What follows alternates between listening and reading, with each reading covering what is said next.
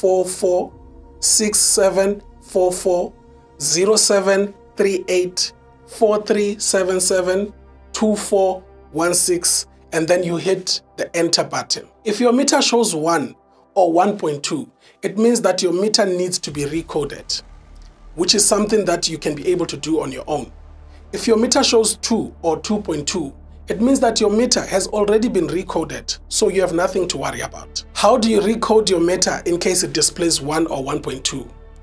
Enter the first 20 digits of your recode token and then press the enter button. And then enter the 20 digits of the second recode token and then press the enter button. And then finally, you can enter the 20 digits of the electricity purchase to recharge. Share this video to spread awareness. Done. Yes, sir.